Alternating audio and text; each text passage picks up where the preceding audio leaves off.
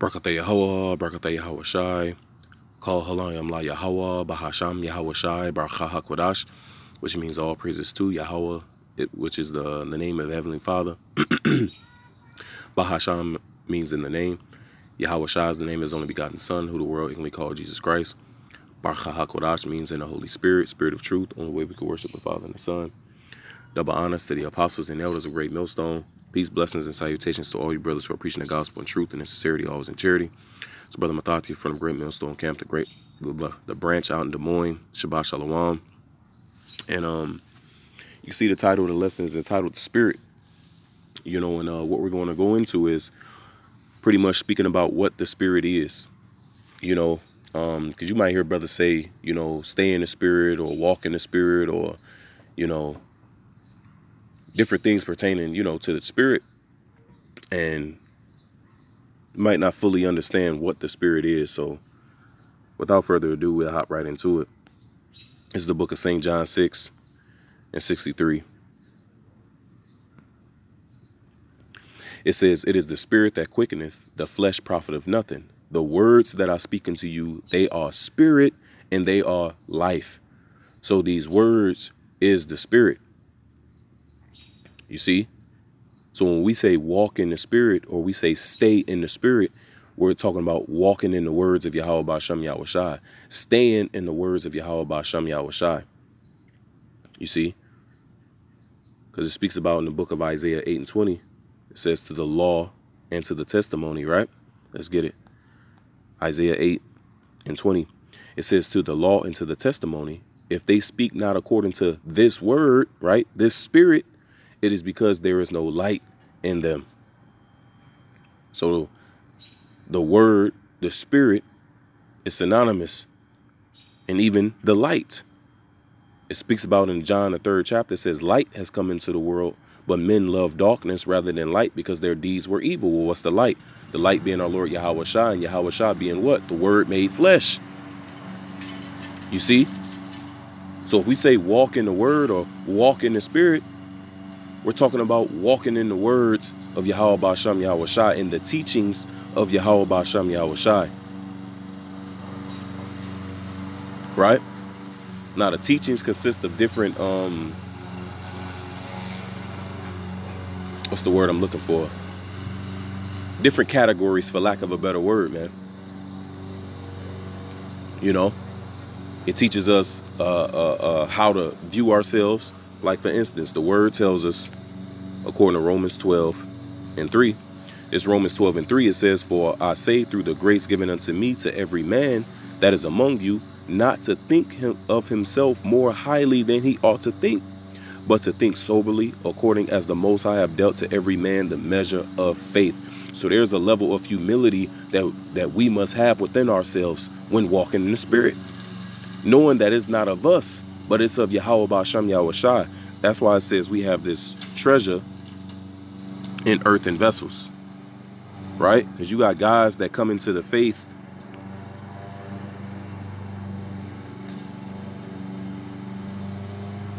or somewhat into the faith, man. Because the true faith, man, see, walking, to say that you in the faith is to walk after the teachings, man. It tells us in the book of James, show me thy faith without thy works, I will show thee my faith by my works, man. So you got guys that say they come into the faith, but here it is, they got long hair. See, that guy never came into the faith, man. You got guys that say they came into the faith, but yet they still walking with this proud demeanor about themselves. He never came into the faith, man. You see? So, you know, that's why I, you know, wanted to correct myself in saying that. But you got guys that come into the acknowledgement of, you know, our Lord Yahweh Shai, I say it like that, and they think it's all about themselves, right? They get a certain position within the brotherhood, and then they start to lord over the brothers. See, walking in the Spirit, meaning walking according to these words, allows us to walk and think and act according to how the precepts tell us to. It says if we are in a position of leadership, then what? We're the servant of, you know, of all the brothers, man. roughly paraphrasing. It says, he that is chief among you. Hold on, let me get that there. Let me hold this.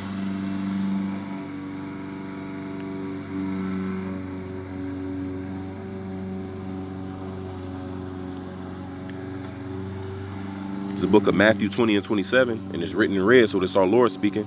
And whosoever will be chief among you, let him be your servant. Mark 10 and 44. Damn, call Yabashim Yashad. And whosoever of you will be the chiefest shall be servant of all. So it comes with a mentality, man.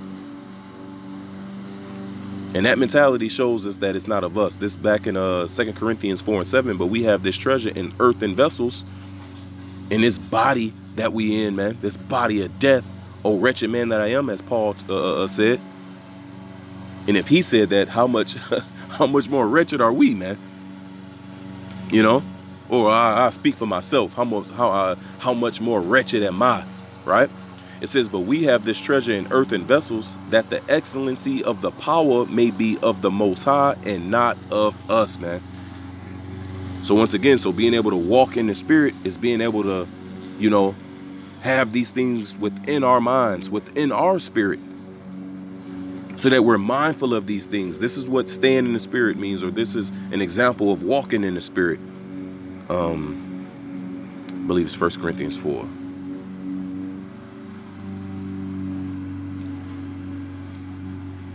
Yep, 1 Corinthians 4 and 7. For who maketh thee to differ from another? And what hast thou that thou didst not receive? Now, if thou didst receive it, why doest thou glory as if thou hadst not received it, man? You know, so you got guys that think that they made themselves what they are, man. And that's not walking in the Spirit. That's not staying in the Spirit. So this is an example of a category, you know, once again, for lack of a better word. This is how we should view ourselves, man. The scripture speaks about the Lord will not forsake a contrite and broken spirit. In Isaiah the 66th chapter, he says a contrite heart. How is it worded? It says, to this man will I look, him that is of a broken spirit and of a contrite heart, and trembleth at my word. Roughly paraphrasing, right? But let's get it. Isaiah 66 and 2, for all those things hath my hand made, and all those things have been, saith Yahweh Ba'asham Yahushai. But to this man will I look, even to him that is poor and of a contrite spirit, and trembleth at my word. And this word poor goes into lowly, man, humble.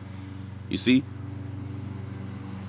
So to be able to walk in the Spirit, or to be able to stay in the Spirit, we got to have a humble opinion of ourselves, man. We got to have, going back to that Romans 12, we can't view ourselves highly than what we ought to think. That's just an example of one of the categories of staying in the Spirit or walking in the Spirit. Another one is the dietary laws. When we come into the acknowledgement of who we are, we what? We apply Leviticus the 11th chapter. We put away the swine, we put away the shrimp, the crab, the lobster, right? We put away the rabbit, the possum, the coon, or whatever, you know, all that bullshit that Jake used to eat, the gator, clams and oysters and all those different things, man. You put away all those things, right? And as we grow in the faith, as we walk in the Spirit, because it tells us that the pathway of the just shines bright and brighter. This is the book of Proverbs 4 and 18. But the path of the just is as the shining light. Now we know what the light is. The light is the word that shineth more and more unto the perfect day. So the longer we in this faith, the more understanding we should be gathering. Peter told us in 2 Peter the 3rd chapter, he told us to let's get it. I used to be able to to quote him, but my quote game has been atrocious lately, man. 2 Peter 3 and 18, but grow in grace and in the knowledge of our Lord and Savior Yahushua HaMashiach. To him be glory both now and forever. Amen. So this thing is about growth. So as we grow within the knowledge, we become mindful of our diet. That's why it tells us here in the book of Sirach.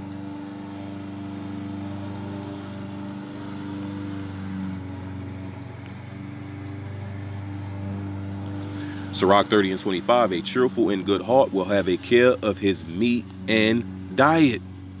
You see? So like I said, when we come into the faith, we put away those abominations, right? We understand that those things are not food. So now we know what we walk in the spirit of what? The lamb and the goat and the chicken, you know, and the beef. But see, and all those things have to be done in moderation. Because that's, once again, walking in the spirit or staying in the spirit. You start to grow in the spirit and you start to understand things, you know. Just a personal testimony of mine, you know, I put away the abominations, but first coming into the faith, now I'm eating Vice Lord burgers. For it's a burger, right? It's a burger that's topped with gyro meat with cheese and, you know, lettuce, tomato, you know, and that's a burger in Chicago, you know, for the, you know, the Chicago brothers know what I'm talking about. But you know, Jake was eating that Philly cheesesteaks, you know, dipped, you know, going outrageous with those different things, man, right? And then what? Jake weight start to fluctuate, you know. Then all of a sudden, Jake, you know, 60, 70 pounds heavier than what he was when he first came into the faith, man. You know, now those things are lawful for us to eat, but now what? It speaks about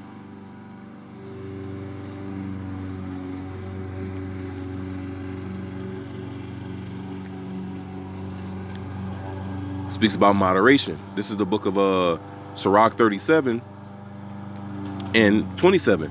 My son, prove thy soul and thy life, and see what is evil for it, and give that not unto it.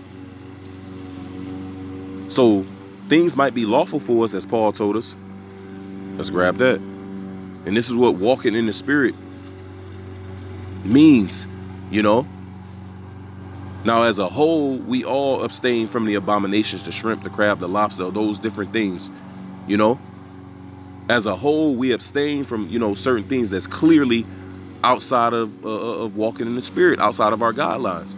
But also coming into the faith and examining yourself, knowing your own self, we understand that there's guidelines that's tailor-made specifically for us.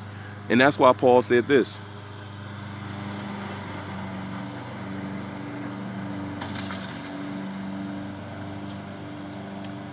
This is 1 Corinthians 6 and 12. All things are lawful unto me, but all things are not expedient.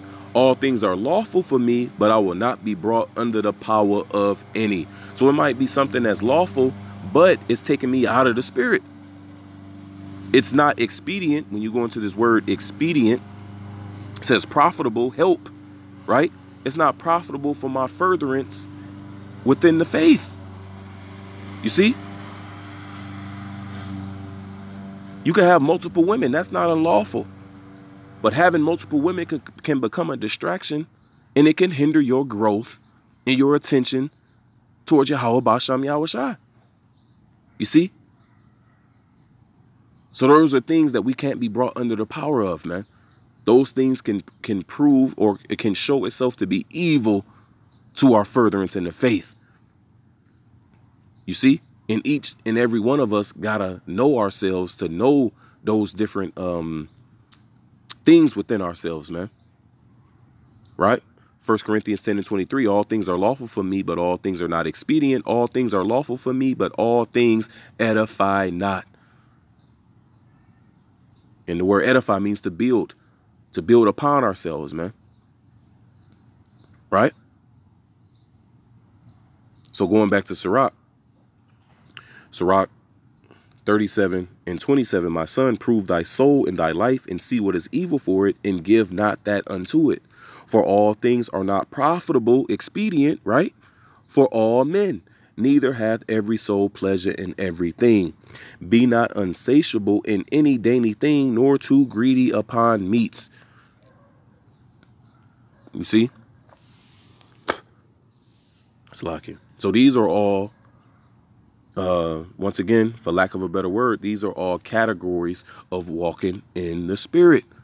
Staying in the spirit, meaning within the guidelines of the precepts. It says, verse 30, for excess of meats bringeth sickness, and surfeiting will turn into choler. By surfeiting have many perished, but he that taketh heed prolongeth his life. You see? So we should implement, as we grow in the faith, we should implement what? More fruits, more leafy greens, more vegetables within our diet. Take better care of ourselves while we're in this this body, man. To the best of our ability. You know? And that's growing in the faith, growing in the knowledge, staying in the spirit, walking in the spirit. You know? And we learn these things, of course, first and foremost, through Yahweh Ba'Shem Yahweh Shai, that open our hearts, that allows us to understand it. You know? But we ask for these things according to prayer, like it says in James, the 1st chapter, if any man lack wisdom, let him ask of the Lord that giveth liberally and upbraideth not. And let us ask in faith, not wavering, because we won't receive nothing if we doubting, man.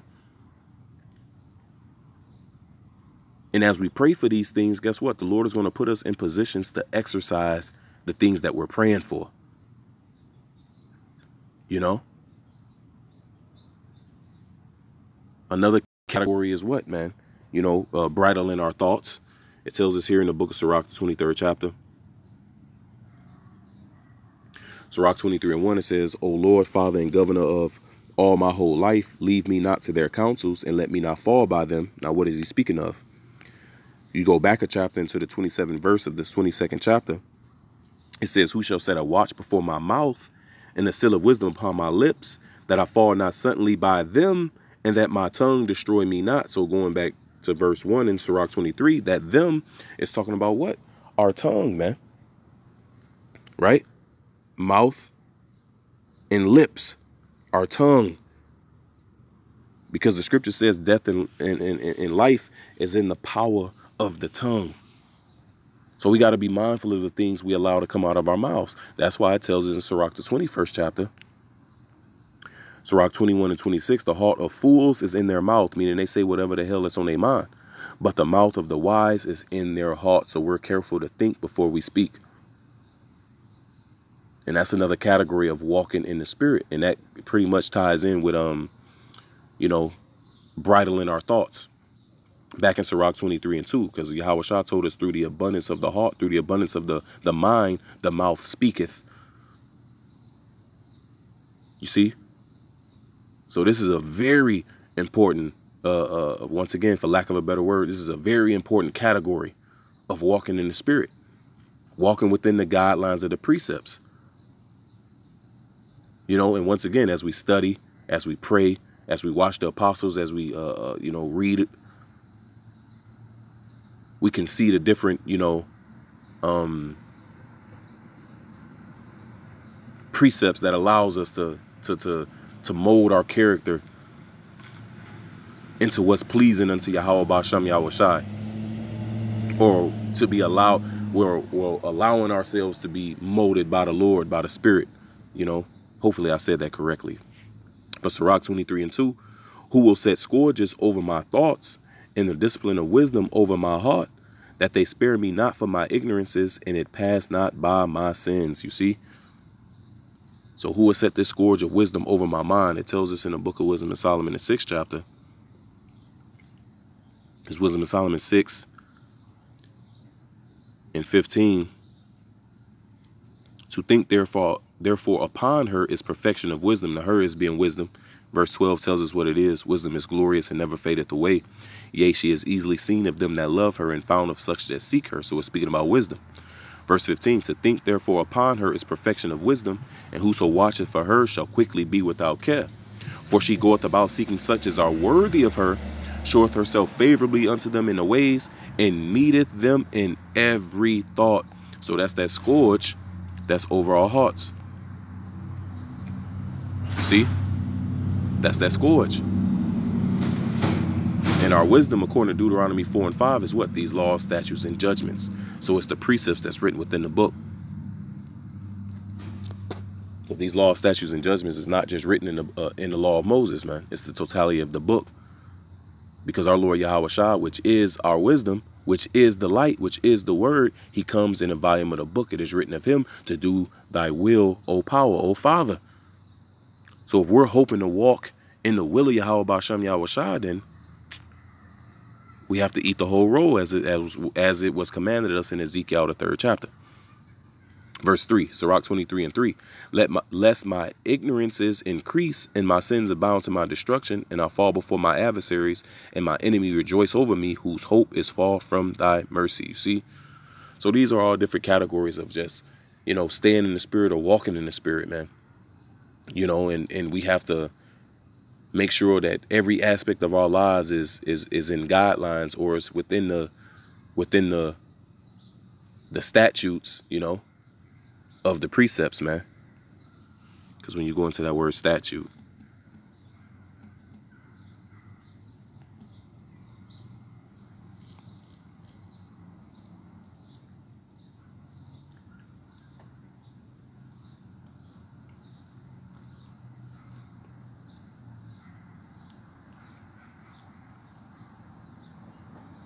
because I know it says a statute as in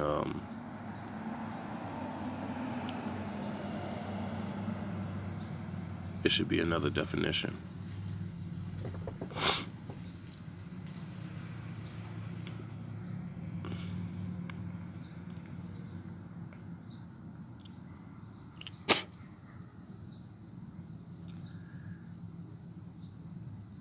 Let's see.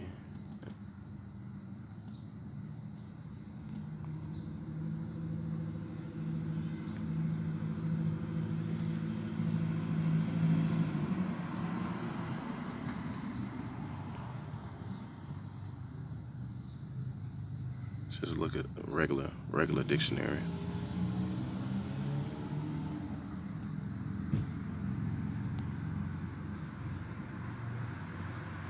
Oh my God. We're rocking like this.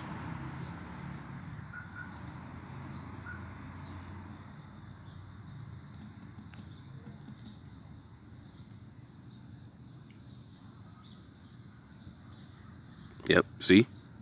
Statute.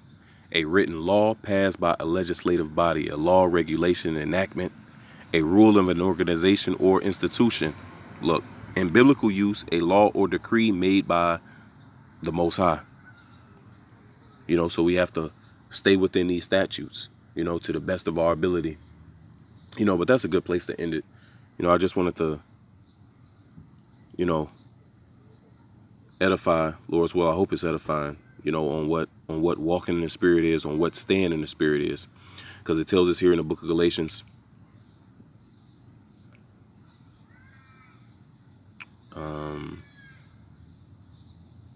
this is a good one. This is not what I was looking for, but this is a good one. This is Galatians 6:7. Be not deceived, the Most High is not mocked, for whatsoever a man soweth, that shall he also reap. For he that soweth to his flesh shall of the flesh reap corruption, but he that soweth to the spirit, right? What's the spirit? It's this word, shall of the spirit reap life everlasting. And let us not be weary in well doing, for in due season we shall reap if we faint not. So continuing what we got going on, man. Stay in the spirit. You see? As we have therefore opportunity, let us do good unto all men, especially unto them who are of the household of faith. So I believe it's the 5th chapter I was looking for. Galatians 5:16. This I say then, walk in the spirit, and ye shall not fulfill the lust of the flesh. You see? So walk in the spirit is what? Making sure that these different precepts is within our mind, that we're mindful of them, so that we stay within the boundaries of them, So Lord will, I hope this was edifying. Thawadi Yahweh Bahasham Yahweh Shai for giving me a spirit to do this lesson. And like I said, there's different, categories of walking in the spirit, man. It also tells us how to treat each other, right? It says, let every man esteem another better than themselves, right? Yahweh Shah said that treatment as you want to be treated, It tells us how to treat our women. It tells us how to raise our children, So, hey, man, the Lord didn't leave us lacking, man. As he said in the book of Jeremiah, he said he would give us pastors, he would give us shepherds that would feed us and not leave us lacking, man. And the Wadi Yahweh Basham Yahweh Shah for that. So once again, Lord, well, I hope this is edifying. I'm going to give all praises, honor, glory to Yahweh, Bahasham, Yahweh Shai, Baruch HaKodash. Double honors to the apostles and elders of Great Millstone. Peace, blessings, and salutations to all you brothers preaching the gospel in truth and in sincerity, always in charity. Shabbat Shalom.